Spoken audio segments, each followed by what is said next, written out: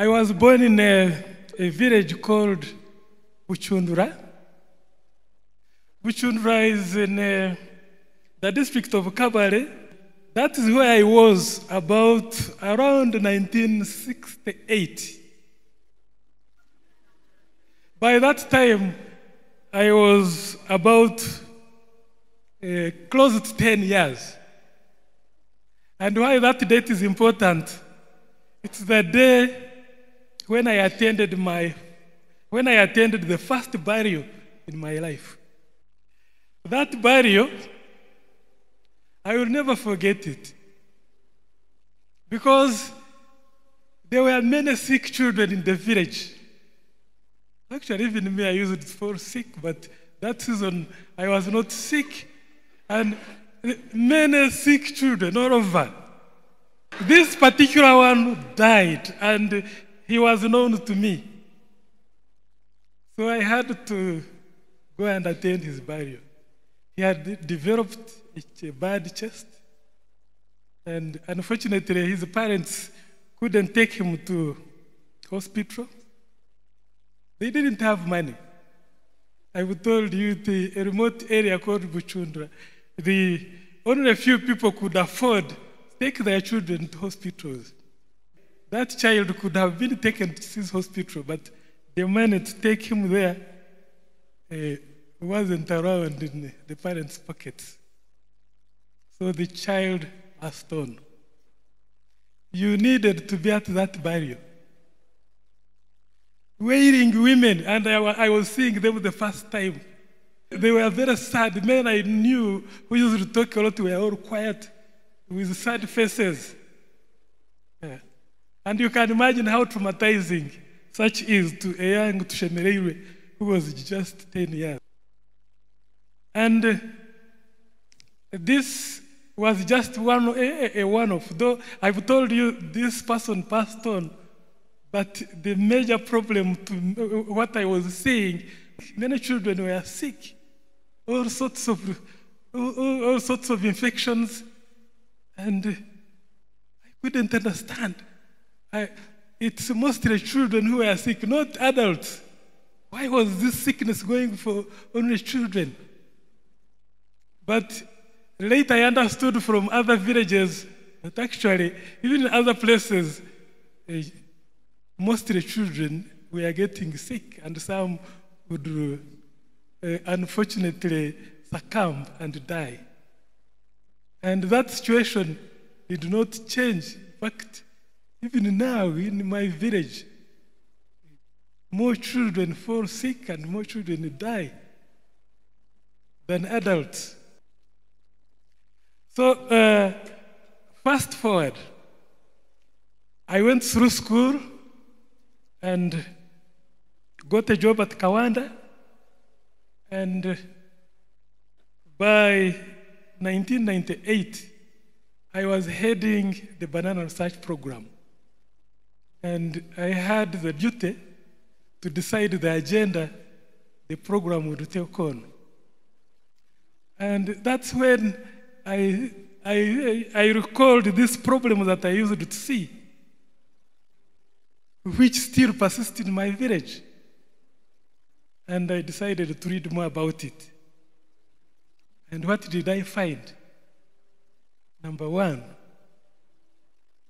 I learned that actually most children, yes, generally children have low immunity. Let's call it, have low ability to resist disease. That is a given. But then this low immunity this low ability to resist disease is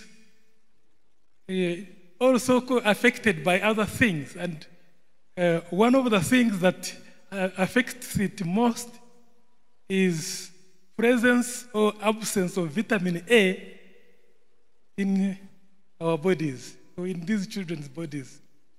As I continued studying, I further learned that actually all the vitamin A these children needed was extracted from the food they ate. There are many foods in our diet, back in the village and all around us that are rich in this vitamin A.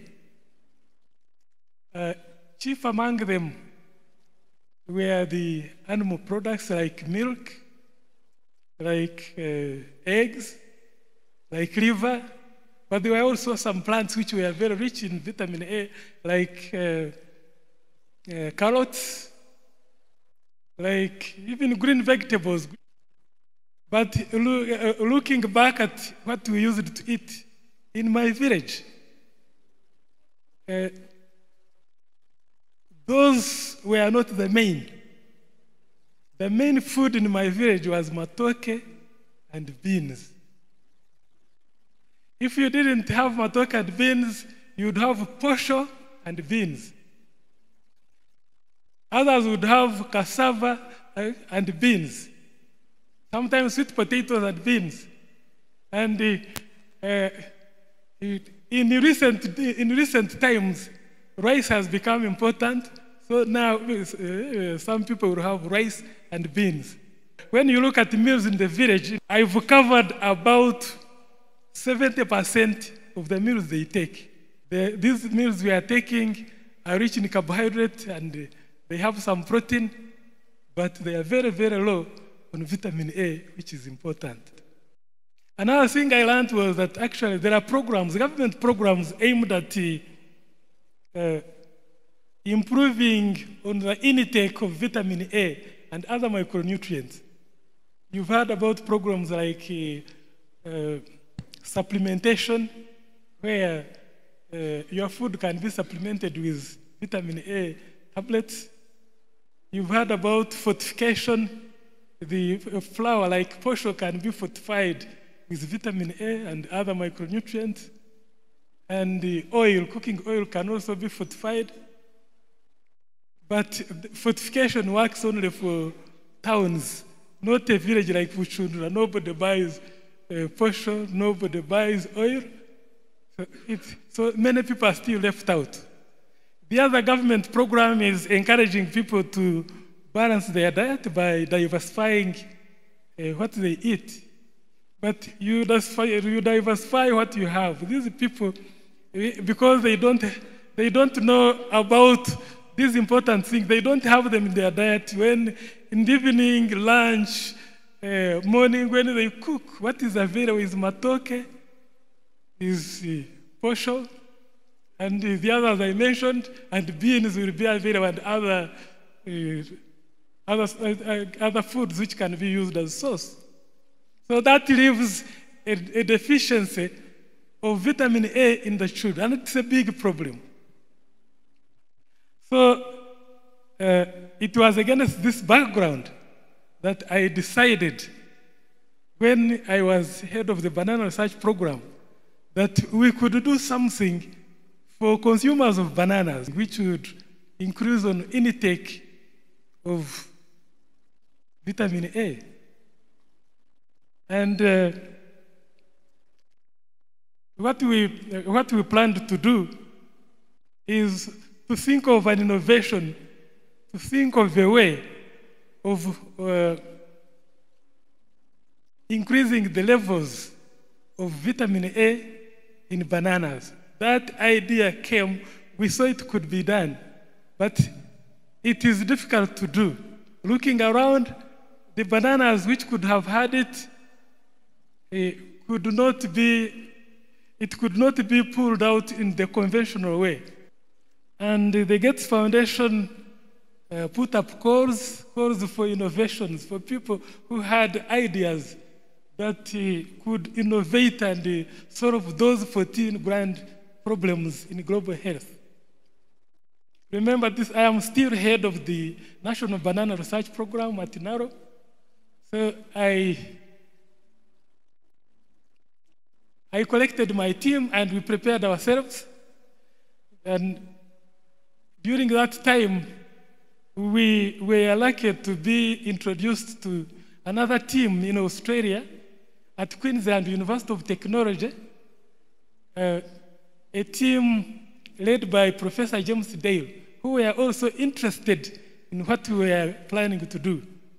So we teamed up and responded to the application, and luckily enough, our application went through, and around 2005, we were given a grant to start.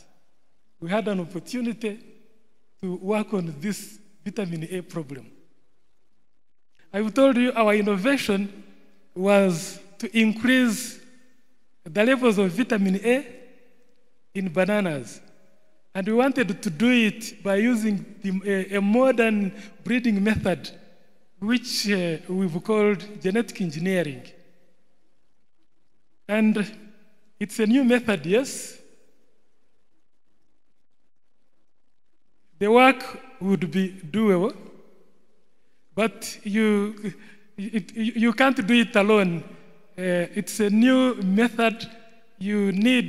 You find you know something and another person knows another thing. So we divided the work. Our friends at Queensland University picked this genetic material from a banana called aspina. Aspina is an Asian banana which generates a lot of provitamin A. I keep using the word provitamin. All vitamin A originates from plants, but plants do not produce it directly. They produce a compound which is a precursor to vitamin A, and it is called provitamin A. It's that compound, when it gets into animal bodies, that gets converted into vitamin A, which is useful to animal bodies. So when I use provitamin A and vitamin A, don't get confused. Now, we have several lines. We have a number. We have the banana plants, several banana plants with high levels of provitamin A, which will do the job that we intend, that we planned to do. I think, let me explain this properly so that you understand the magnitude of success. Bananas already have a bit of provitamin A. Actually, we measure it in terms of parts per million. So bananas have around 10, matooke have around 10 parts per million. So the bananas we've developed now, some lines, some plants, have up to 50 parts per million. That is 5 times more than the local banana plant. But what we needed to do the job, what we targeted, what we planned, is to have 20 parts per million. Now we have bananas with double what we had targeted, with 50 parts per million. So the job is done. But having said this, I want to mention that it wasn't always easy. It's a success, yes, but there are times when we almost gave up. You know, down the road, there are people, some might be in this room, I don't know, who started opposing the method that we were using. They started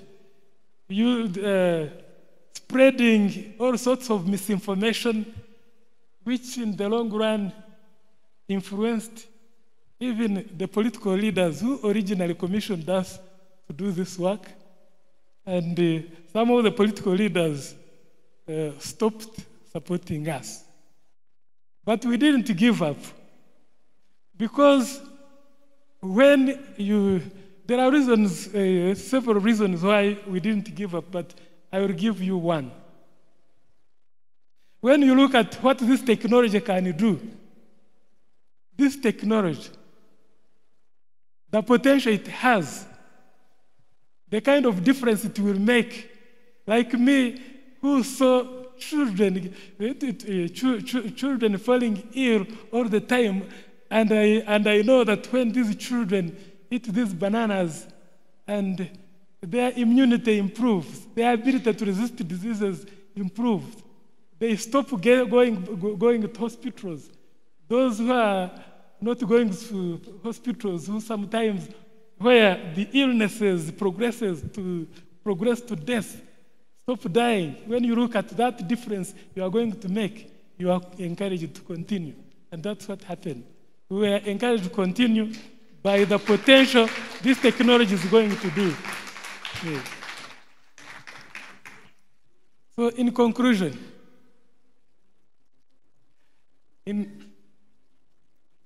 we set out to develop a banana which would contribute to a solution to the big problem of vitamin A deficiency in this country and in the region. And now we have plants which can fix that problem. That makes us very happy, and we are now sure that the solution is within reach. These bananas are ready for testing. We are going to test them with the population when we get that permission soon.